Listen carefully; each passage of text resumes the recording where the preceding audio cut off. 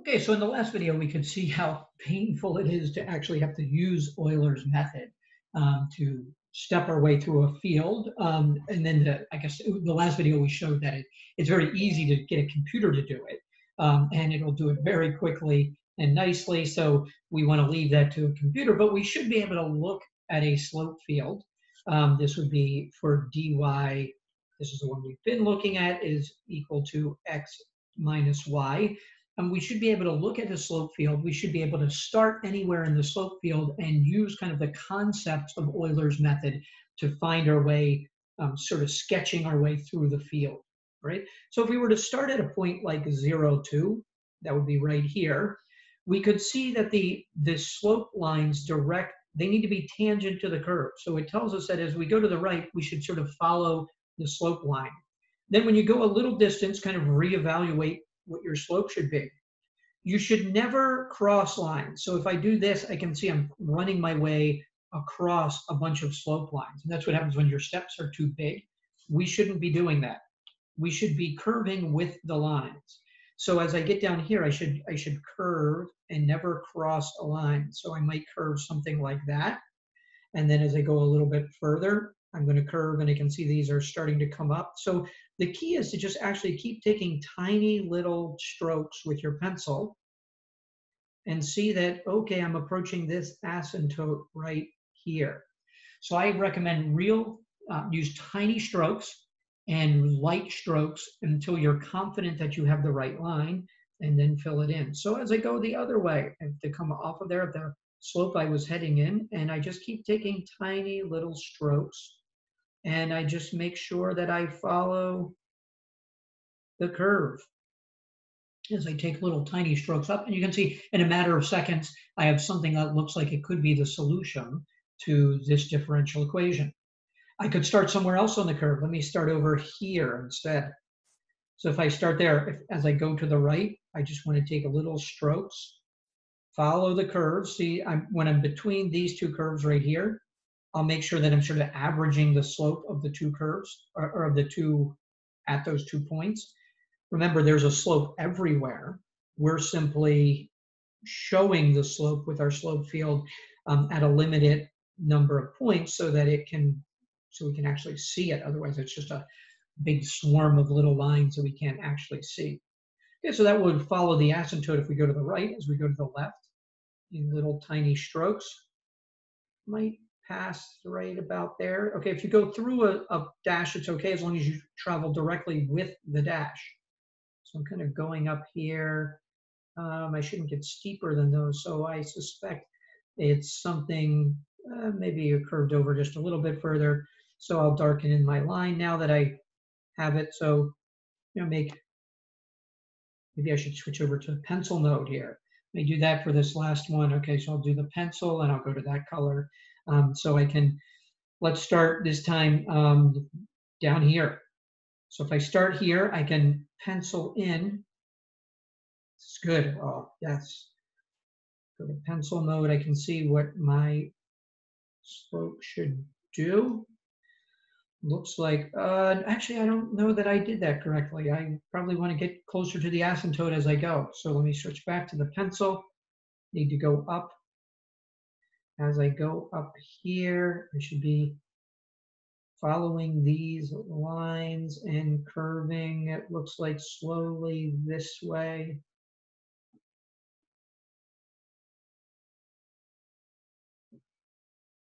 Maybe coming in something like this, and then as I go the other way, go gently at first. It's going to look something, oh, and then it gets steeper by the time we get down there.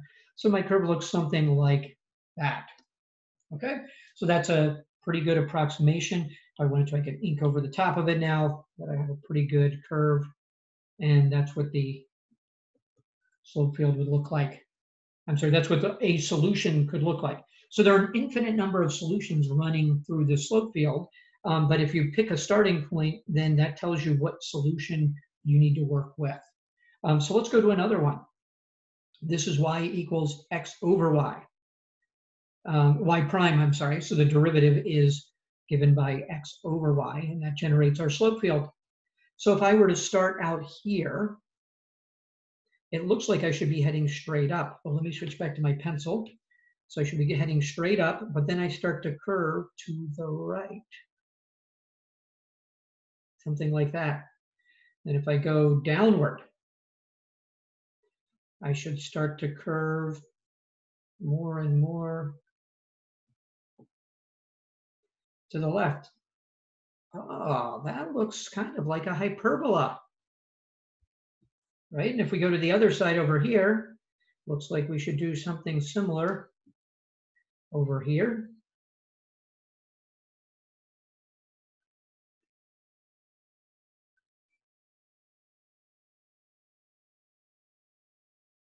And down. So just take those little strokes and follow the path. So that's probably the solution if I start over there, or pretty close to it. Now, it's interesting if I go up to the top, my curve should probably look something like this.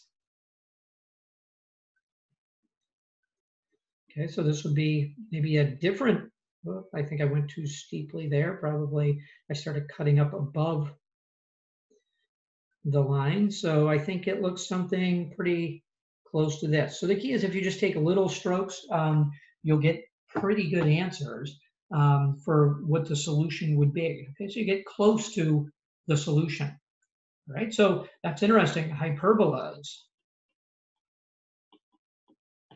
We'll understand why it's a hyperbola after we get through the next section of the text. Okay, so let me go to the next page. On the next page, what do these solutions look like? I'm just going to start over here, right at that point. I should be heading this way, but then it looks like I should head up more and more steeply as I get to there. Now I'm going straight up, but then I need to start, if I keep following the path, I need to keep on going around like this, something like that. And if I keep going, now I'm going sideways, I better just keep on going. By the way, Euler's method won't work if you start at a place where the slope is infinite. So let me go right here. Right here, the slope is infinite.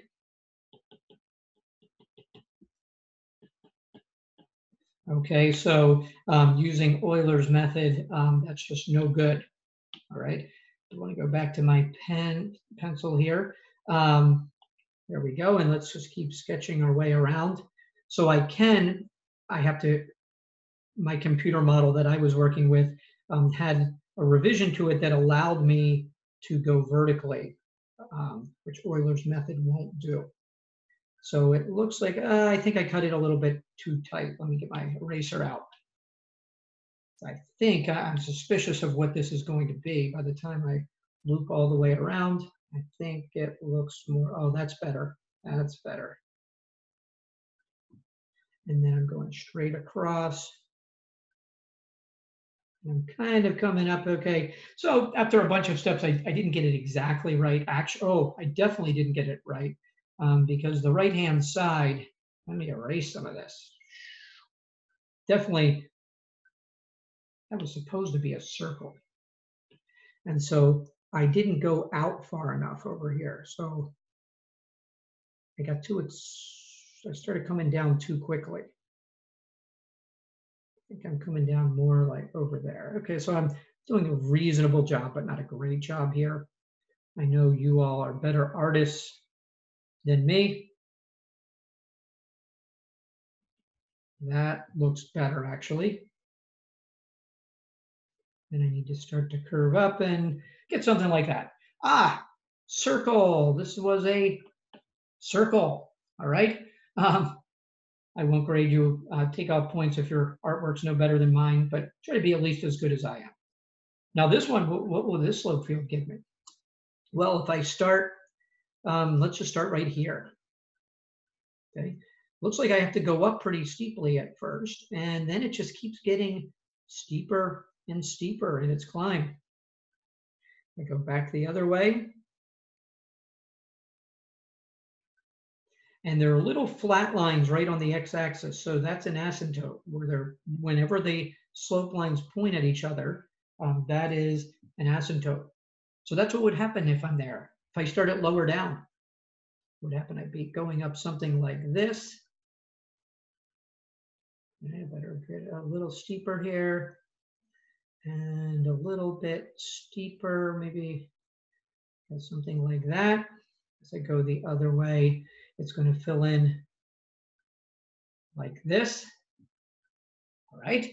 And there you have it. Ah, what do they look like? If I, by the way, if I go down here, I'm just going to put one in real quickly. It's probably not so great. I'm just going to do something like that. It looks like this is exponential growth. We're going to figure out mathematically how to take this equation where dy dx is just equal to y. We're going to be able to show that that definitely is exponential growth using calculus and separation of variables. So that's how you sketch your way through a slope field. Patience, little strokes. Don't be afraid to erase, so draw lightly. And then once you look at it and you're confident that your light path is correct, then feel free to get bold and make it darker. But there are an infinite number of solutions to every one of these slope fields. You'll be asked to give a couple of the solutions in any given slope field. So that's a pretty quick process to sketch in a rough solution. It's much faster than doing the Euler method by hand.